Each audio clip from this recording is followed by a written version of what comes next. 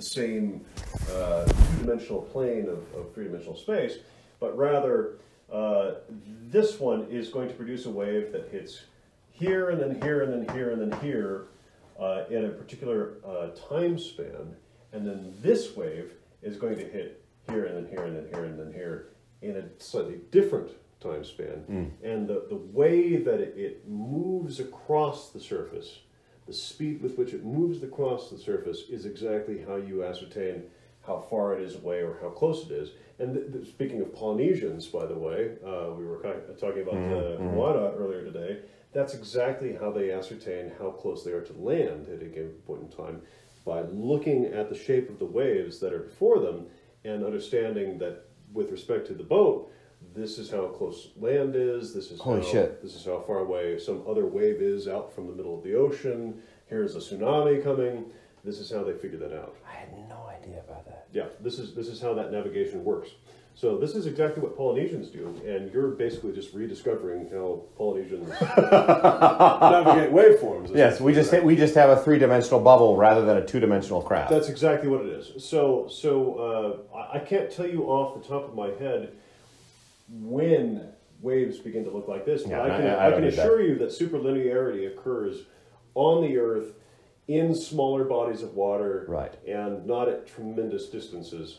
So it becomes very difficult to navigate at great distances in this way. So you'd be constantly reliant on near objects all the time, in order to navigate. At all times. That's exactly what I want. Okay, that's interesting. Okay, so now it's landmark navigation. Yeah, that's exactly right. That's exactly right. So at some point, this creates a metric space, and it naturally induces a metric space in which all of a sudden, and this is the interesting part. It was all interesting, John, but continue. Touché. Bear with me just a moment. Yes, this is the more interesting part. Bear with me just a moment. Yes. We're going to create a metric space in which all of the points of the boundary are equally close, and you are perpetually in the center here, and there are lots of things that may be closer or further within some point, but then you have a horizon of effect, essentially, in terms of superlinearity, which is this phenomenon where a wave becomes effectively flat by the time it reaches you. So this is your horizon of effect. And this is what you can see, essentially, right? Yeah. And everything beyond here is going to be basically just superlinear waves. In other words, this is basically the tangent space all around this circle or the sphere. It's an in-sphere, essentially, even if you wanted to call it four-dimensional space or five-dimensional space, it's still an in-sphere, that these things occupy. And the best you can do is understand that, well, there's stuff in here, and then there's stuff beyond that, and that's really all we can differentiate. And things in here, we kind of have some notion as to how close we are, right?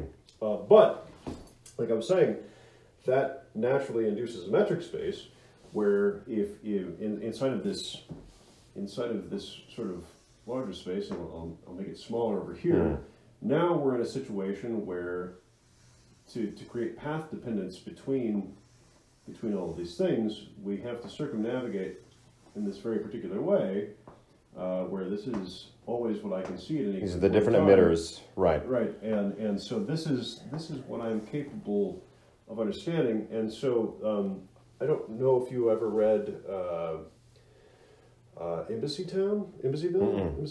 Okay, so one of the things that Miéville goes into is this notion of Immerspace, and Immerspace has this sort of, I don't know, it's got sort of a similar valence to what you're talking about, basically. But the important thing is that because it's such an unreliable thing to try to navigate, they have to create beacons every once in a while that everybody can come back to and try to find. And so every time somebody goes out into Immerspace and just tries to be a damn fool and find some new area, they're probably going to die. But in the event that they don't die, they're going to create a beacon. And they're going to especially mark off areas that are particularly dangerous because they go off into some area that they can't come back from. And this is kind of the same thing you would have to do here in terms of navigation, unless in that particular situation where you are you're in this vast. Oh, sorry. You're in this vast kind of. Oh, Jesus, it's not working very well. Don't worry about it. You're in this vast kind of sea,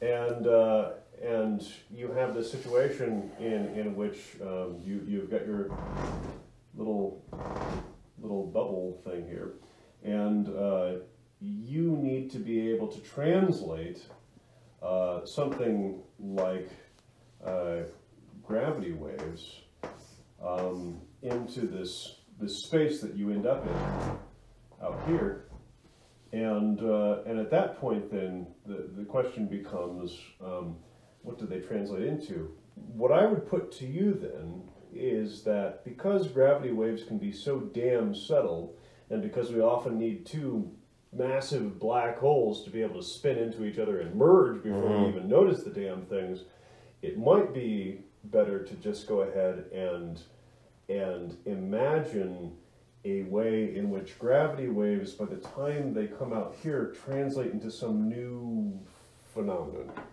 essentially, right?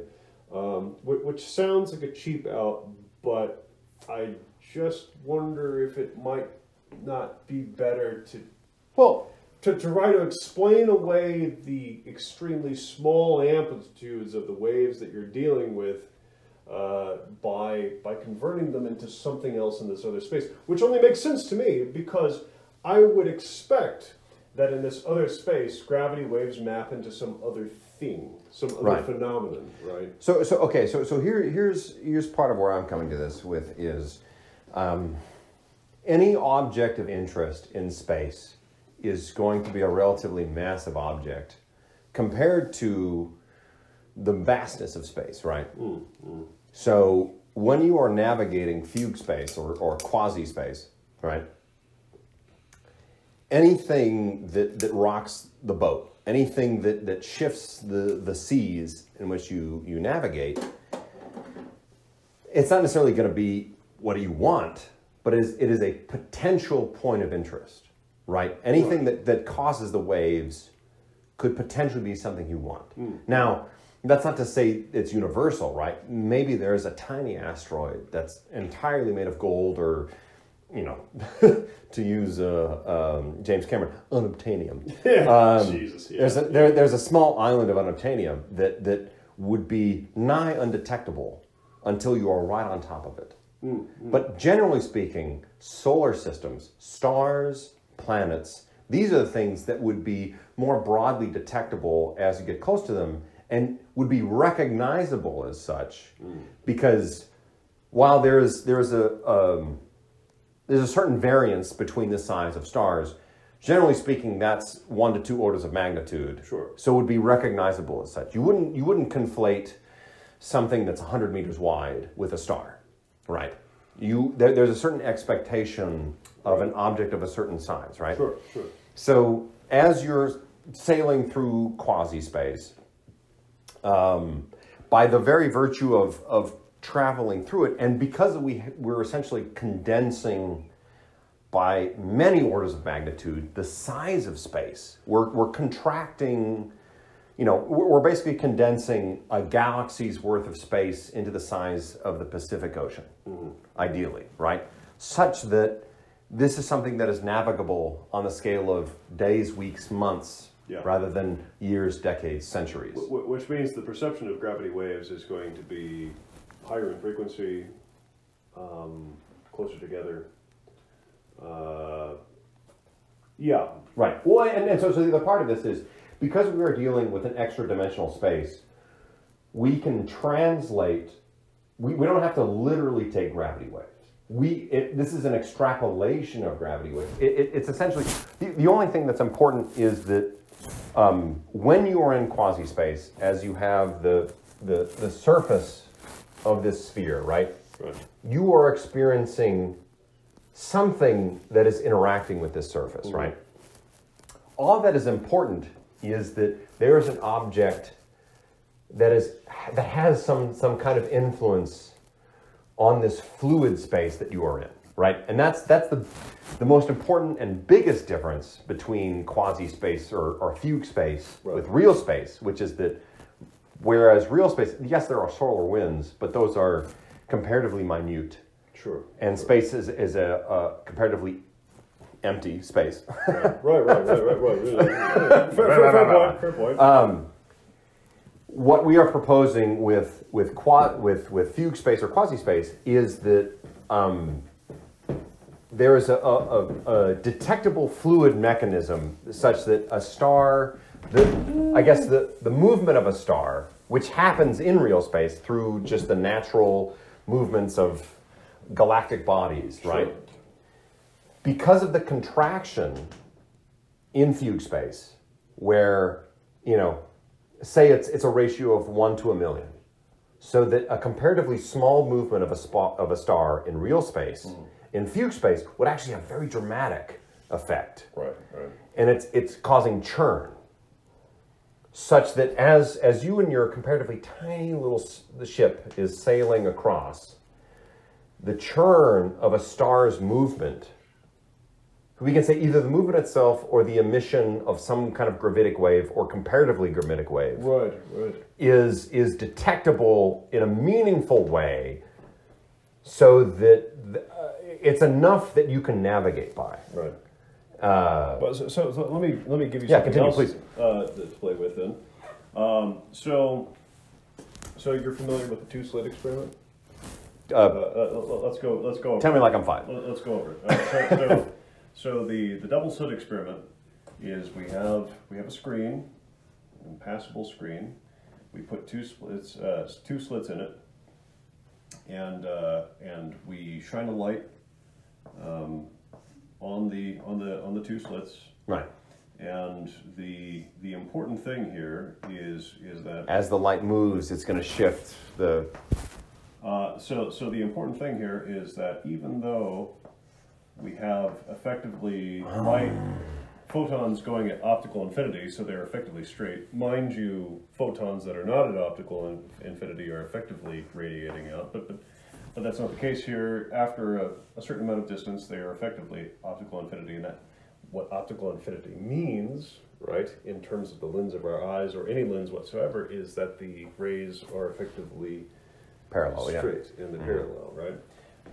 So the important thing here is that when we do this with the double slit, we have a second screen, which is our detector screen, and so then we have this situation in which these waves are coming out of each of these slits, and they interfere at some point, and we actually see the interference pattern occur at the detector screen on the other end. So that ultimately what we end up having are these areas of interference in between areas of reinforcement, right? That is what it means to have, and mind you, the amplitude sort of varies in this natural, obvious way, where it's stronger in the center, weaker at the extents, and so on. Right. So as a brief aside, Sure. we've got our little fugue bubble here, right? And we have waves impacting. Not only are we able to detect the impact of the waves themselves, but we're also able to detect the intensity with which the waves impact. Absolutely. So we're dealing. So the surface area is a two-dimensional space. Right. And then once you add intensity, we're dealing with three-dimensional data. Yeah, right. But the amplitude of the waves will tell you the mass of the object. Right. Basically. But I'm not going that. Okay. I'm not going Continue. there. Yeah. I think you'll find that this is wildly different. So you have this waveform pattern, right? And fair enough. And the curious part of the double slit experiment here, that has basically been the bane of quantum physicists everywhere for decades now, is that you can do the same experiment with two slits, and this time you're going to use a laser. And the laser you are going to permit to emit a single photon at a time.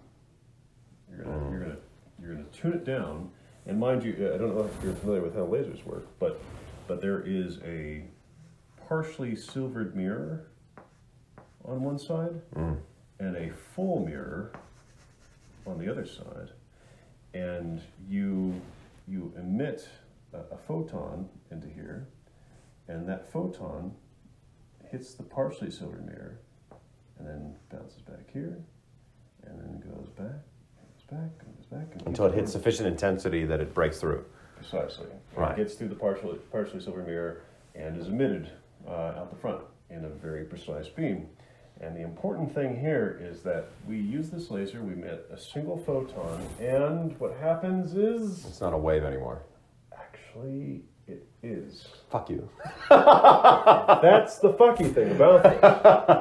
That's what's so completely bonkers about this nonsense, is that by the time we get to the other end, we actually still have the exact same fucking waveform, and you think, well, there's one photon being emitted, and it goes through, eventually it goes through one of these slits. Once we emit enough photons, there's got to be one that goes through one slit or the other. It wouldn't get to the other side otherwise, and yet we still have the same fucking interference pattern. What kind of crazy horse shit is that? It doesn't even make sense. But the thing is, to see it stack up this way is you would get a register on your screen here, right? And you'd be like, oh, okay, there's one. Oh, we got another hit over here. Oh, we got another hit over there. And then bit by bit, behaving in a waveform pattern. Slowly but surely, it would miss all the points in between in all these spaces where we would normally consider there to be interference, and yet it's only one photon at a fucking time. What kind of nonsense is that? And the Copenhagen interpretation of this is to say that every individual photon carries with it information that is effectively a waveform, and has with it information sufficient to effectively interfere with all of the probabilities of where that photon might have gone. But instead, what ends up happening is that it reaches a point where it decoheres and then becomes this particular waveform pattern on the other side, which, frankly, I mean, it sounds preposterous to anybody, honestly, but David Deutsch has pointed out that that might actually just be complete nonsense, and we would be silly to think about it that way. Rather, instead, he points out that a much more physical interpretation of this is to say that with every photon, and the emission of which is accompanied by the emission of infinitely other photons, shadow photons in some sense, all around it. Well, shadow photons are hard to draw, but let's say that they have empty space silhouettes, inside yes. them, and they're all coming out at the same time. And what David Deutsch points out is that if we were to presume that there are an infinite number of possible ways this photon could have popped out of the end of the laser, then let's also go ahead and suppose that there are just an infinite number of shadow photons which represent all those possibilities in all of these parallel universes, these mini worlds, right? This is the mini worlds interpretation. And the reason that the photon that we end up seeing at the other end of this detector screen appears to interfere with itself, or rather all of its potentialities, is not because it's interfering with a bunch of abstract potentialities, but rather because it is being interfered with by an infinitude of shadow photons that end up jostling it into this interference pattern. Which is to say that the reason for all of these gaps is not because there's some magical abstraction that gets it there, but rather because there are an infinitude of shadow photons that produce the gaps themselves in the first place. To put it another way, you have a photon, you have a ton of shadow photons, and if this photon hits anywhere over here, we can ask ourselves about how many shadow photons might there be if we're going to presuppose this absurd notion of shadow photons? Well, clearly, there has to be far more shadow photons than there are actual photons. Otherwise, we wouldn't have more gaps than not, essentially. which is why we can presuppose an infinitude of shadow photons interfering, because that's exactly the one thing that would ensure that a single photon only goes to one of a very tiny finite number of places on this detector screen, essentially. So David Deutsch points out it probably is just as well that we would say, actually, there are just infinitely many universes that are deeply entangled at this particular event, and they all have their own photons, but in these other universes, by respective to our universe, they're effectively shadow photons that interfere with the one photon that we actually can see and interact with and observe. But because they're entangled, that means that one photon still has this problem of hitting the detector screen in this waveform-like pattern, right? So we end up in a situation where, rather than worrying about waves of this sort, what if we were to talk about waves of these shadow photons in some sense? Basically, the shadow photons themselves are the things that effectively create the waves. They're like a dual form of wave. It's like if the one photon is sort of this piece of wave, then the thing that creates that wave is this multitude of shadow photons. And maybe there's an idea of writing a sea of shadow photons, essentially, that ends up instantiating wave-like things that can be interpreted as waves, but simply just aren't, basically.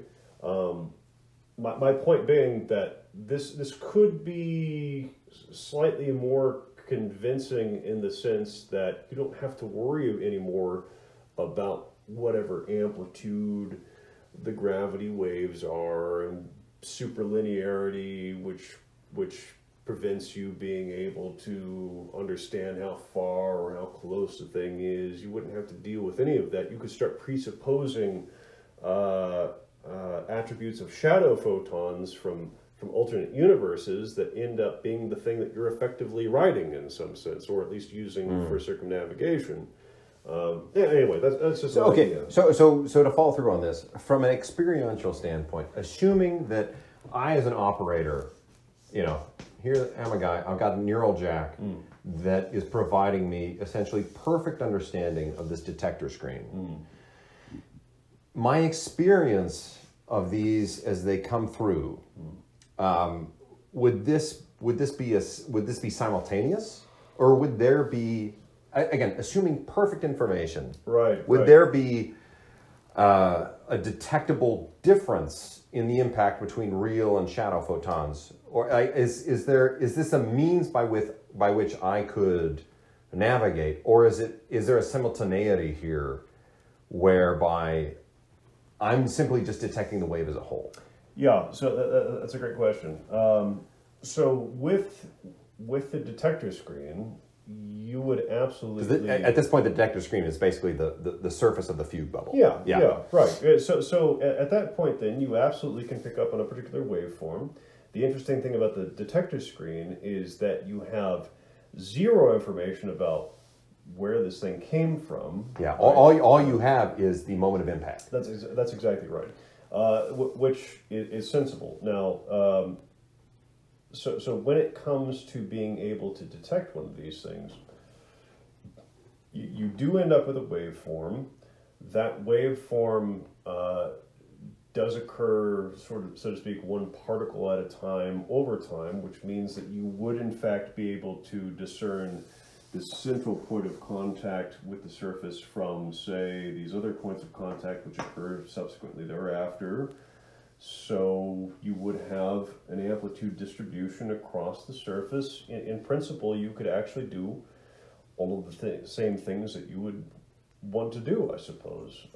I guess that actually makes some sense, ultimately. I suppose that the problem becomes how to escape this idea in terms of being related specifically to particular particles, because again, you're not getting photons in this space. That's real matter. That's something that is verboten.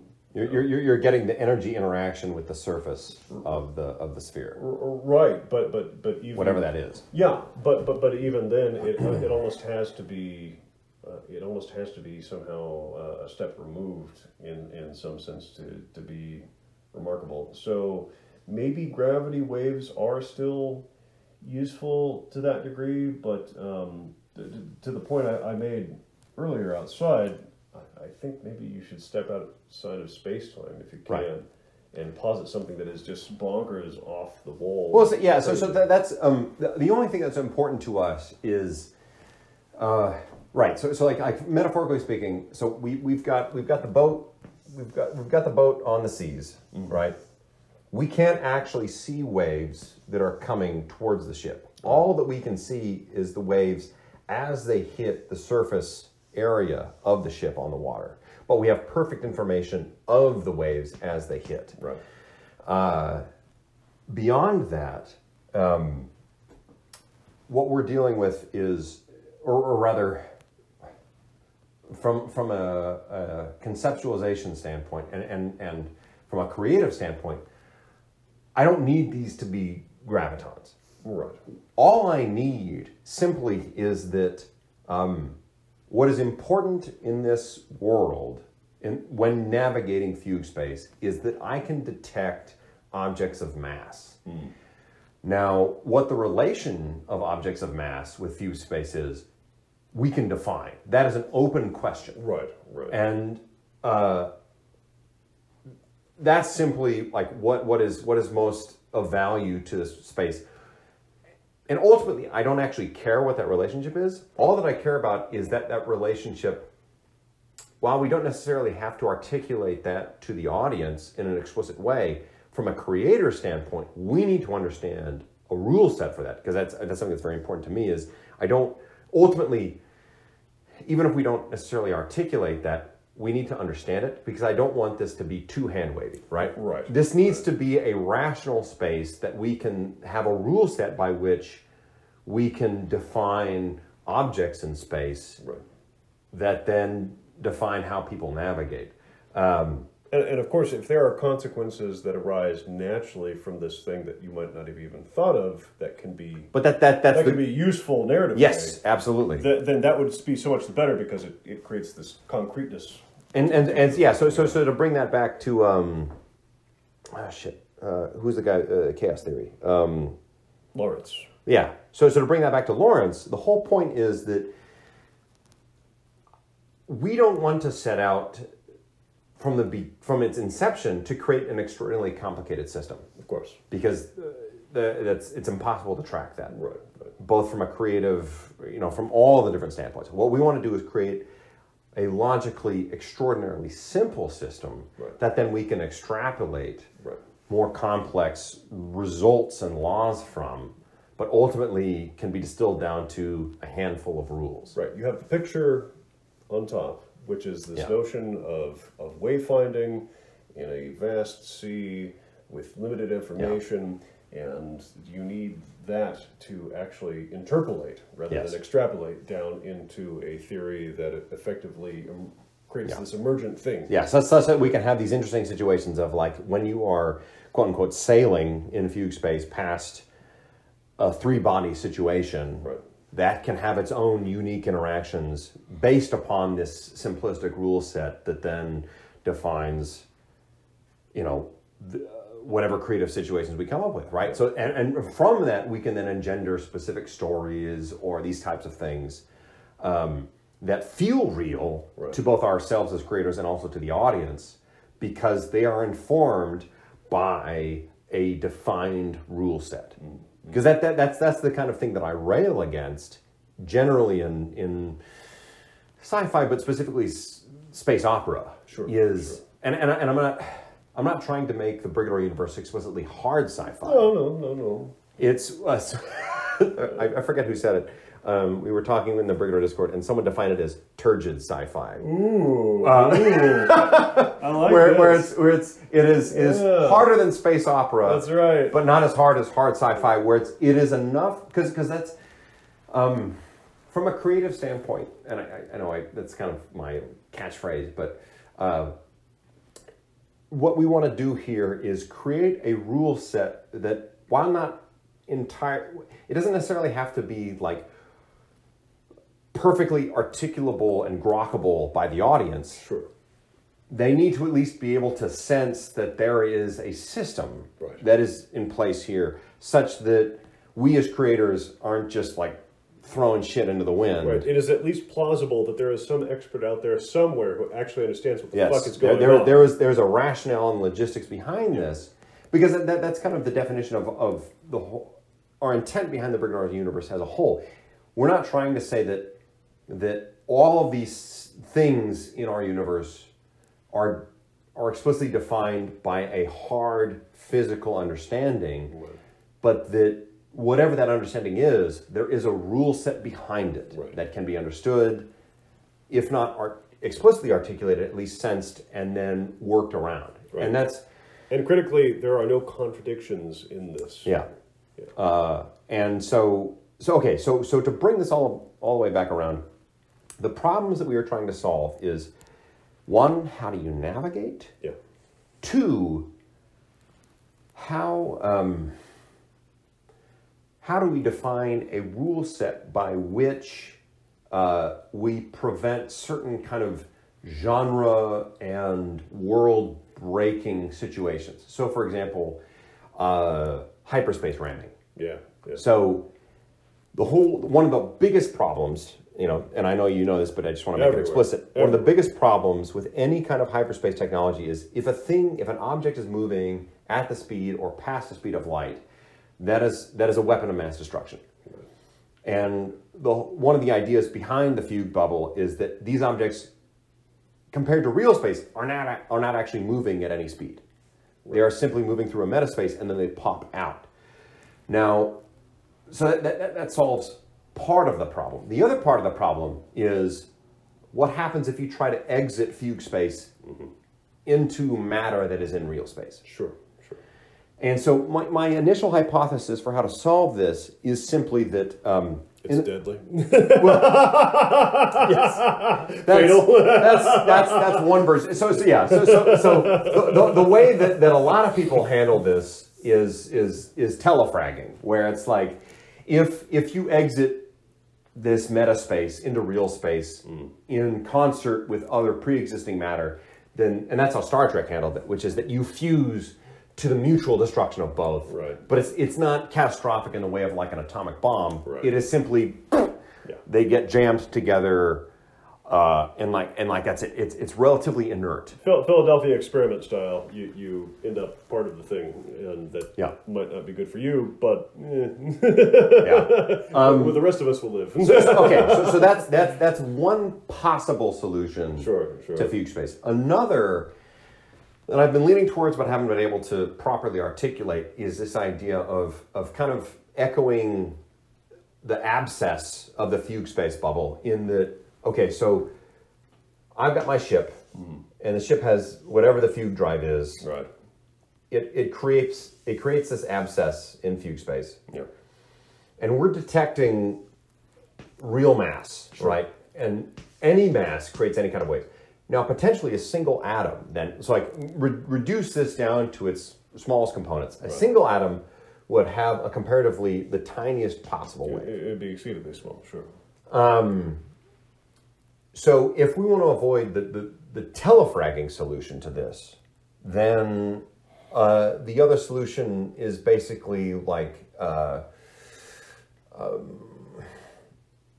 essentially pushing out of any matter. So like if you exit Fugue space, so like say we have a perfect cube of gelatin, and I'm in my Fugue bubble and I'm trying to travel through this. Sure. And in media res, so I'm in the Fugue equivalent of being in the middle of this giant cube of gelatin.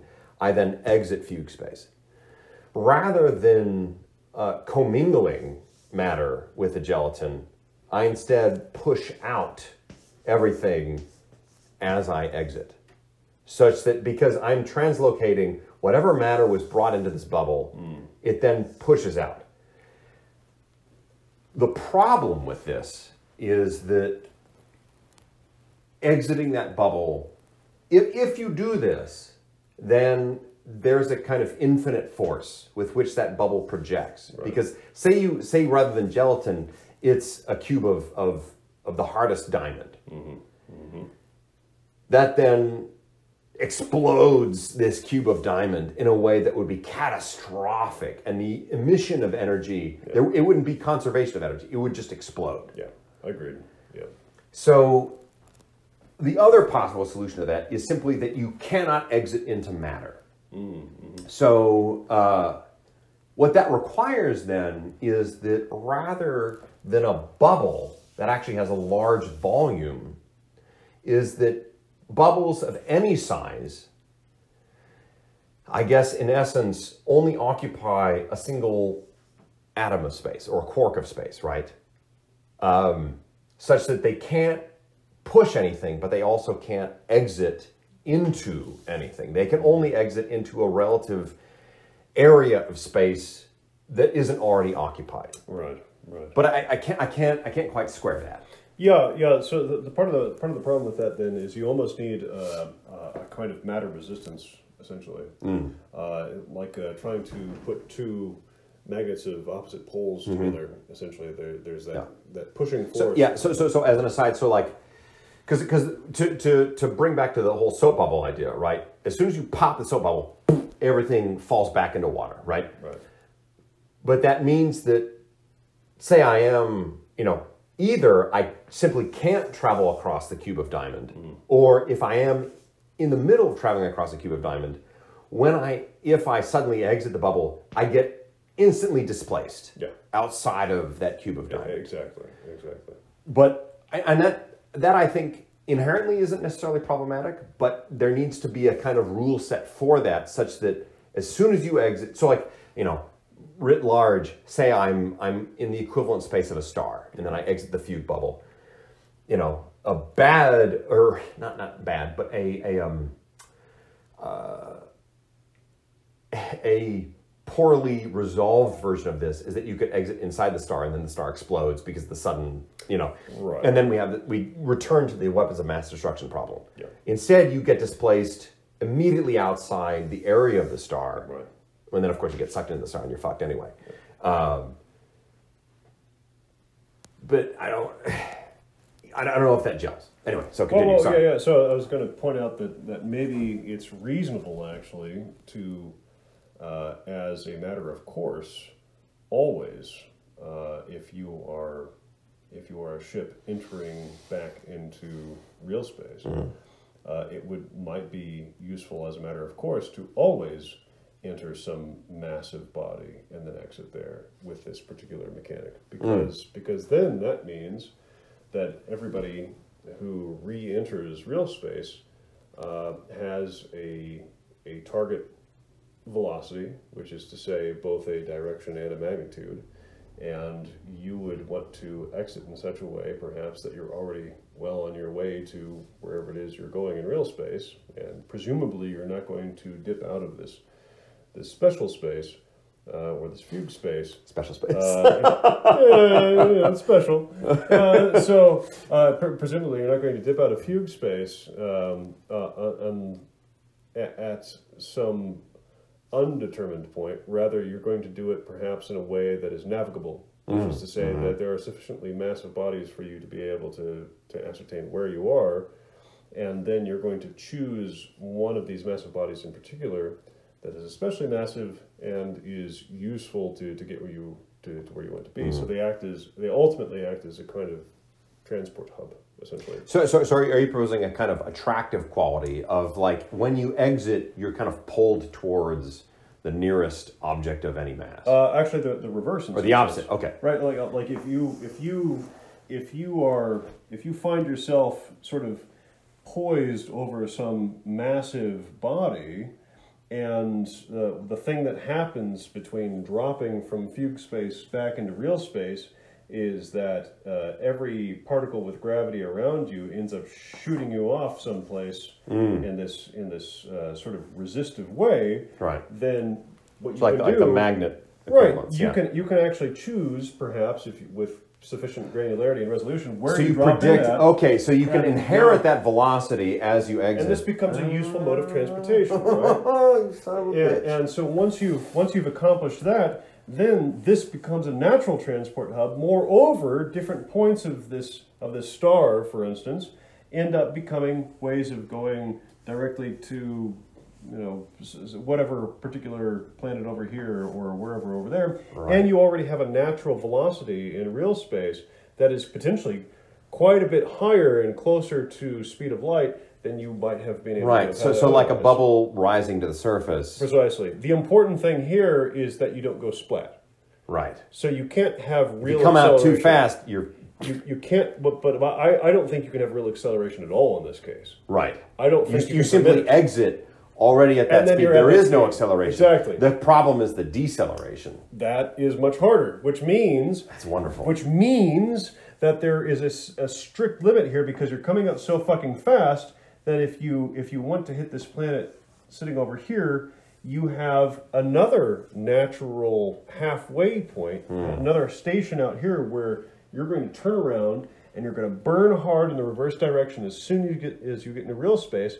And you're going to burn and burn and burn and burn and burn for a long time until you get way the fuck out here. And now maybe you've got the gravitational pull, maybe. And maybe you've got 3 months to get back to here. You know, by the time you're in real space, this is still infinitely better than being able to not being able to make a 3 month trip, but you know, like a 3 week trip, or something ridiculous like that. So you can have a whole set of dynamics that are actually quite interesting if you permit yourself that.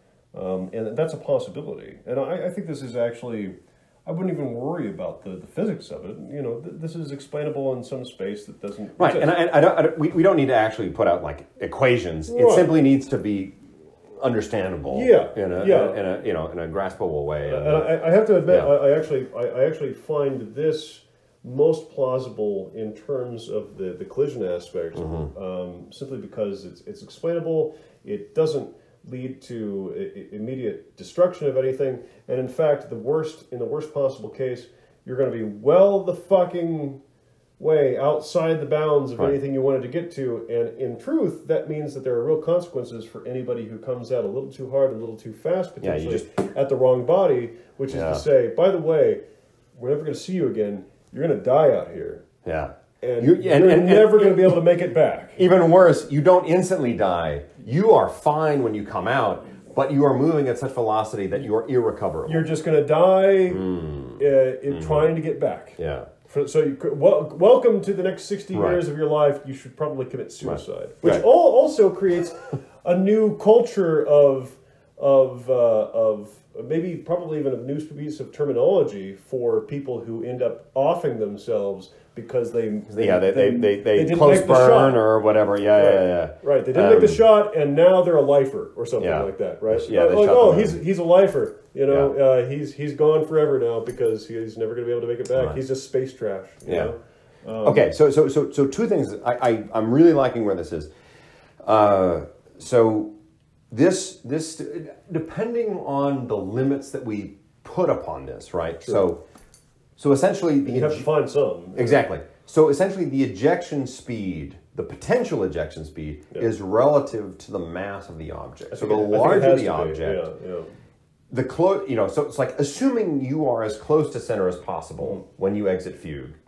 The larger the object, the higher the ejection speed. Right. You know, as the soap bubble rises to the surface. And I can even give you a proportional equation, which is going to be you're going to have some gravity for this particular body, and there's going to be some proportionality k, and between these two things, then you're going to find a k that allows you to eject at a rate that permits you to escape G. Essentially, is what it comes down to. So you have to. So that means that you're also going to have an initial velocity v, essentially. Right. So between those three things, you've got everything you need to decide. It presumes being able to escape the event horizon. Right. And if we were talking about a black hole, absolutely. Now that is really those get real scary. That's really where it comes down to is how do we deal with black holes in particular? Well, the way that we should think about this is in this particular funny space, I'm going to keep using silly terms. For all the work that you're doing, I'll admit it. Okay. That's fine. So fair enough. So you're familiar with black holes. Are you Yes. familiar with white holes?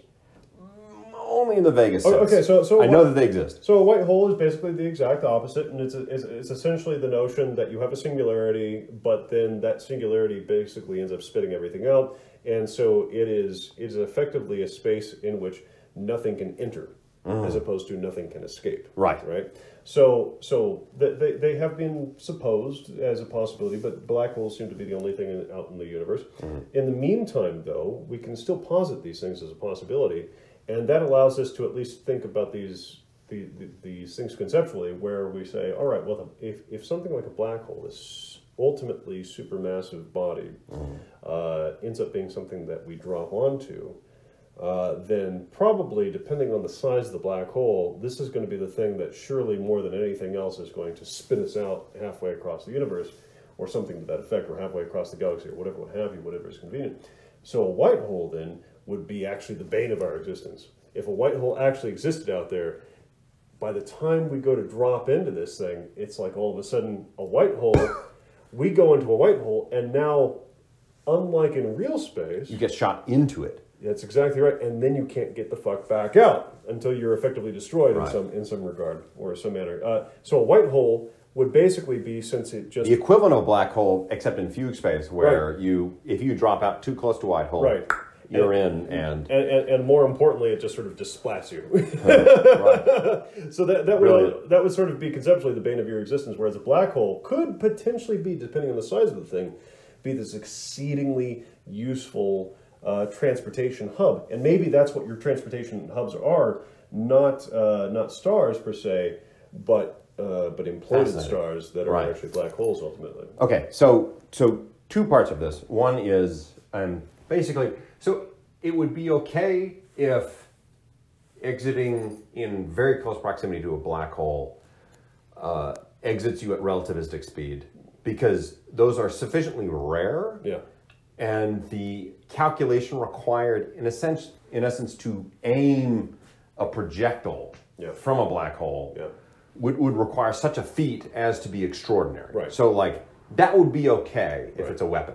Otherwise, essentially, like, for example, exiting a star, that's where I would need to just work with you to do the math such that, like... Well, there's too many fucking stars, for one thing, right? Right, but so it's like exiting a star at sufficient speed to be valuable to get to where you need to go. Right. But is it so fast that it's enough to, like, be able to destroy cities, planets, etc.? Well, but what if it was? That's exactly the problem that The Expanse covered recently. Right? Is the fact that I can take a bunch of fucking rocks, and I can hide them from you, and I can send them straight up at your fucking planet, and there's not a goddamn thing you can do about it. There's a real situation there, and maybe what you have to do, the work that you have to do in the meantime, is not to eliminate the possibility of creating a weapon, but rather think through what did we do over the course of centuries to sort out how to deal with this obvious and particular problem, right? Yeah. At which, you can go either way with that, but maybe that's the answer. Yeah, and then, so that's, I don't necessarily want to prevent the WMD issue here, rather to simply be cognizant of it and to be able to address it within the literature of the game. Yeah, it would be preferable if everyone had addressed this situation to a degree that is sufficient to be workable, right? Right. So in the event that you had some black hole out there that everybody comes through, and when everybody drops in, it's such a supermassive black hole that everybody is flying at near the speed of light right away, but there happens to be like a space station over here, rotating off nearby to monitor the whole situation. Right. You'd at least get advance warning. Well, the motherfucker who drops in here, there is no warning, so what you need to do is you need to either say something like, space stations have to be so far away so that they have some means of being able to deal with this problem. Okay, but then it gets worse, right? So we need to think about this because the fact is the speed of light, Hugh, is not the speed of photons. And you can't see when it's coming at you. That's right. Yeah. Because the blue shift, red shift. The speed of light in particular is actually the speed of causality in our universe. That's what the speed of light is about. It's not about the speed of photons, it's about the speed of causality, which means that if you are a space station nearby, the fact of the matter is there's no way that you can possibly detect something that can't possibly have happened yet, right? Right. That's the whole point. So if you have something that's moving at relativistic speeds, then clearly by the time causality catches up, it's already way too fucking late. There would have to be some kind of magical space technology that they would have available to them to be able to deal with this, and then some kind of countermeasure. Yeah, or essentially we put a hard limit on how fast you can exit. So like in an ideal situation, so say you exit as close as possible to the center of a black hole, right. And the fastest possible speed is still like 1/10,000th the speed of light. Yeah, like 1/2 or 1/10,000 because or something because like that. the breadth of the transit is still done in Fugue space. Absolutely, so we're already circumventing the broadest strokes That's right. of FTL. That's exactly right. That I guess my point to you then is all you need to do is find the K that fits your narrative, right, such that all of these issues can be addressed. Yeah, that's exactly right. That's exactly right.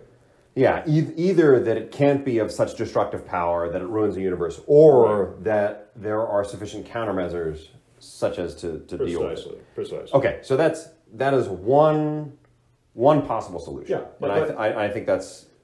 I guess my point to you is that I don't know how to square the circle, but Right. it seems like there's probably squareable. a way Yes. to square the circle. Yeah. So the one alternative to this that I would posit, and then I want to work with you, and then Yeah. call it a night because it's late. Yeah, great. Fair enough. So rather than the soap bubble rising to the surface, Sure. the hypothesis. So we'll just call this the soap bubble hypothesis. I'm down. The other possibility is simply that while real matter... Okay, so like our whole supposition for fugue space traversal is that objects of mass exert some kind of force. Waves or whatever they are. Right. And the larger the mass, the greater the force. Sure. Such as to be both detectable and a means of movement as well, right?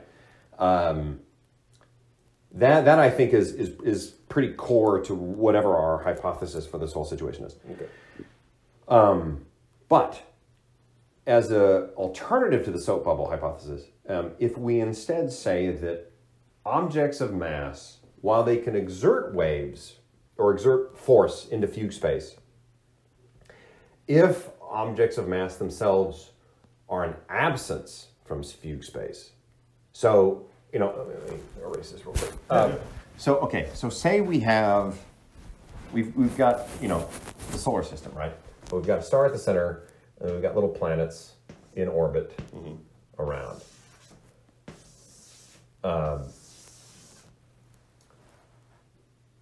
The fugue space equivalent of this is we would have, this is a contracted space, right? Because fugue space is at some fractional proportion of real space. So it's this tiny little box equivalent. Right. If if mass itself doesn't actually exist in fugue space, it is an absence in it. So it would be the equivalent, no matter how large an object is, its equivalence in fugue space would be a dot of infinitely small size. So instead we have these, a solar system of a star with 3 bodies. Right. As you're navigating through is instead 4 dots. Now those dots are emitting waves of size relative to their mass, but they are dots. Right. That means that in an infinitely small dot, you can't actually exit into a dot. You would, at best, so say you're traveling in a line and there's a dot here, and if you exit at the exact moment of that dot, you're still adjacent at best. So if matter in its entirety is absent from fugue space, then you literally cannot exit fugue space into other matter. Yeah. We avoid the soap bubble issue entirely, and in essence, matter exerts influence on fugue space, but you cannot cross-contaminate. You can never exit fugue space into matter, which, from a soap bubble standpoint, so say there's a hypermassive star or a black hole. From the fugue space standpoint, it would emit these massive waves, but if you perfectly navigated through those waves, ultimately you'd be navigating towards an infinitely small point that you can never actually reach. No, that's Zeno's paradox. That's not true. Okay, so maybe you could reach it, but then if you tried to exit at that exact point, basically the rule that would make this work is that you can't actually exit at the exact dot. You would simply, in the perfect execution, you would exit tangent. Right, but in fairness, though, Hugh, if this is your fugue space and you're coming closer and closer and closer and closer to this infinitesimal point, right? Mm-hmm. And whereas here in real space, you're coming closer and closer and closer and closer to the center of gravity, right there.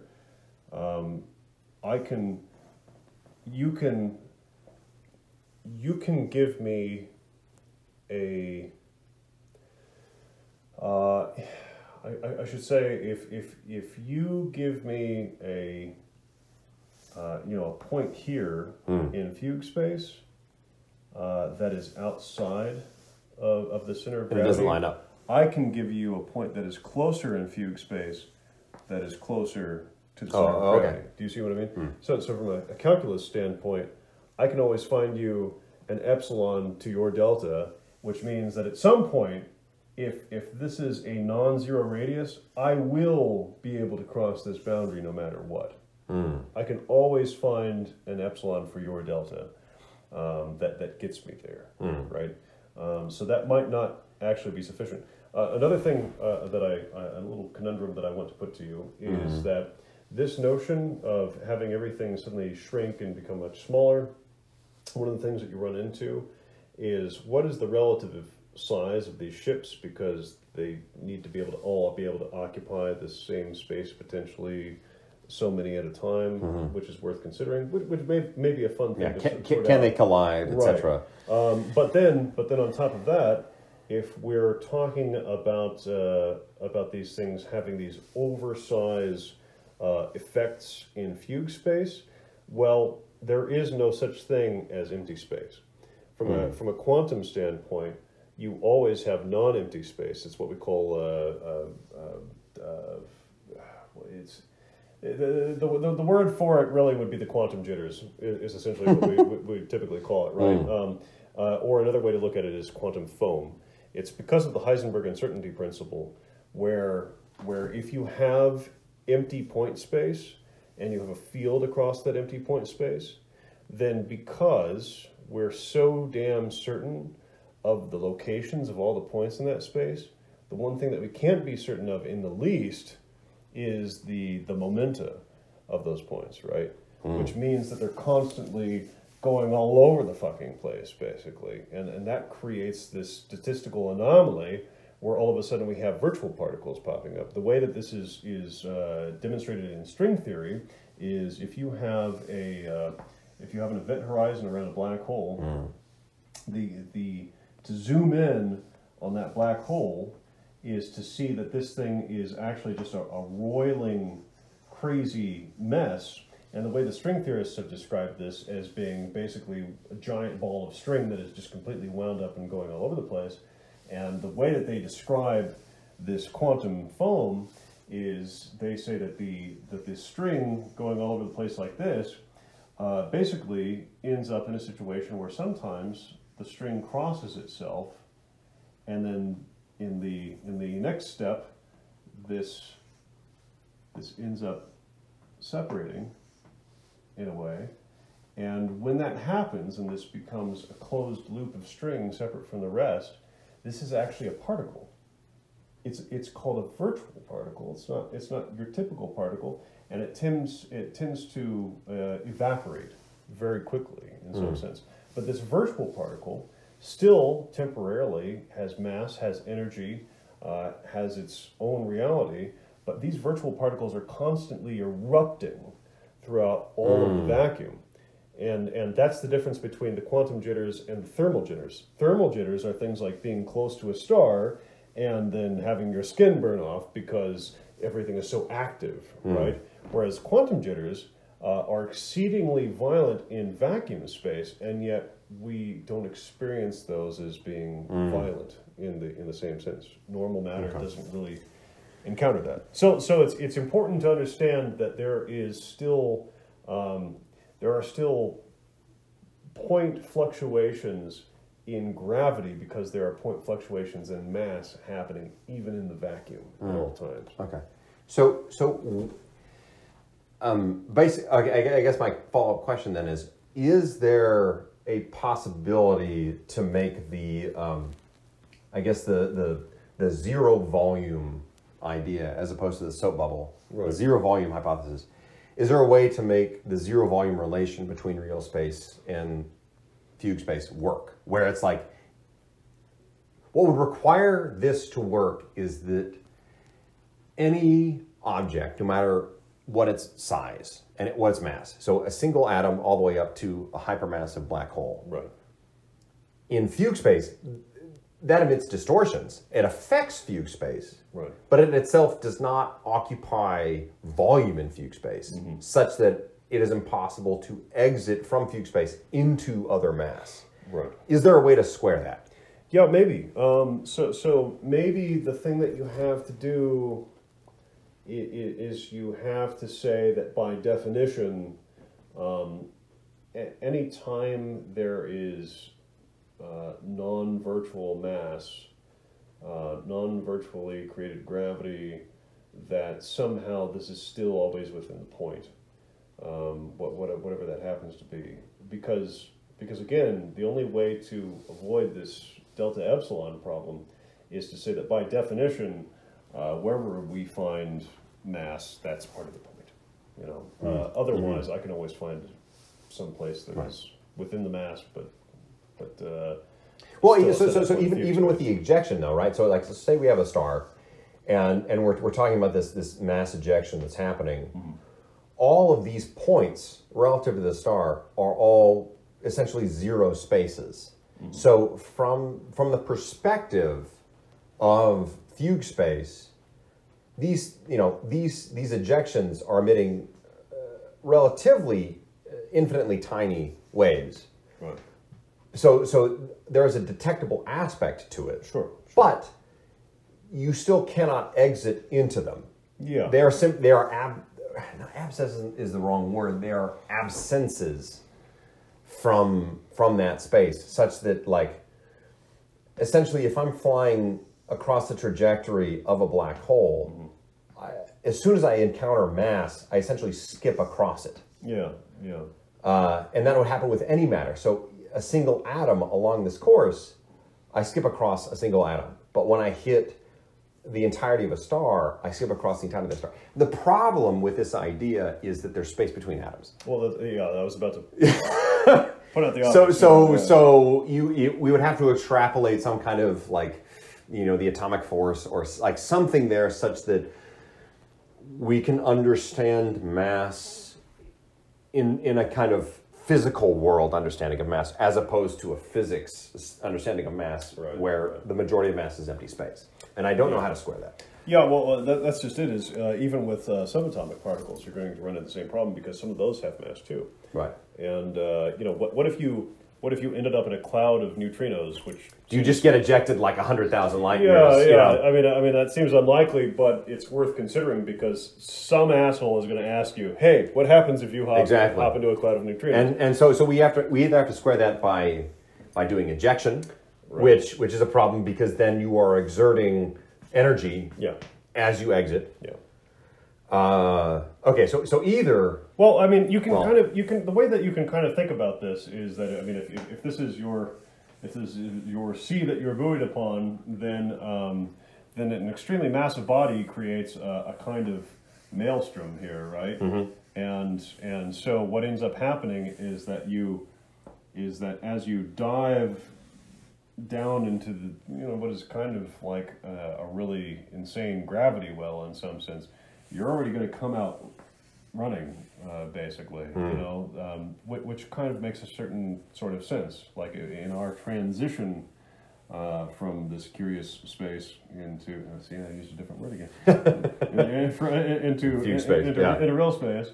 You have a kind of momentum that goes along with that, and so I think there's a natural way to describe this velocity that would even work anecdotally from a character's mouth, essentially, which makes some sense. Whereas I think it's going to be much harder to square the circle trying to talk about gaps between subatomic particles and explaining why it should make any sense at all that you can avoid all of that. So to kind of close this out, so more broadly speaking, the weapon of mass destruction problem is essentially expellant force. Yeah, and I feel like you've avoided that problem by using that particular situation. The WND problem already. So so essentially, if we do the I forget what the name I came up for this was.